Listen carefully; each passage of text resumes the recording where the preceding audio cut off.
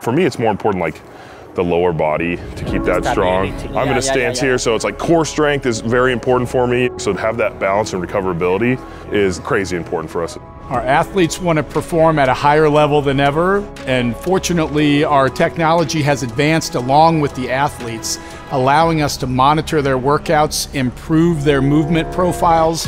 That way each of their workouts are much more efficient. We just run all these tests, see where Joel's at. How is his training influencing what we're seeing on the tests? Specific examples of our improvement in technology are the use of wearable technology, devices to help us evaluate how well you move, how fast you move, and even how your body is physiologically functioning on the inside.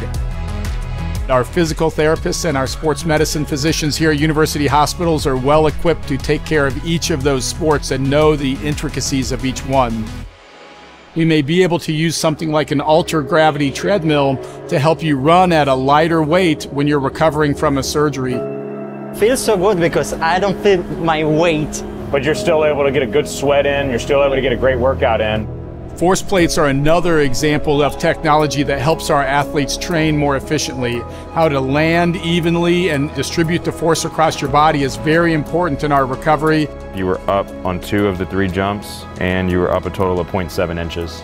Motion analysis software has advanced significantly, such as our DARI cameras, allowing us to measure your movement and your quality of movement.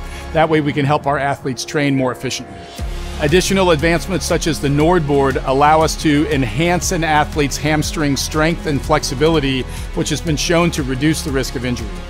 And our program, we use the term from Pee-wee to pro. If it works at the pro level, we make sure we get it on our youth athletes.